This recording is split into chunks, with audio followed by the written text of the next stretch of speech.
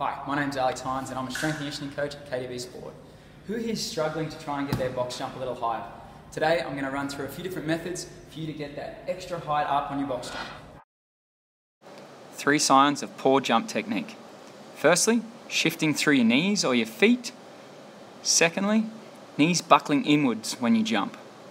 Third, not utilising the whole kinetic chain, so not using your arms to generate the speed of movement. 2 hot tips are, you've got to get stronger through your squat patterning. So trap bar deadlift's a great exercise and getting stronger in your squatting. Secondary, you've got to improve your hip mobility so you can get your feet up on the box. Thanks for watching, guys. I really hope this has helped you achieve your goals.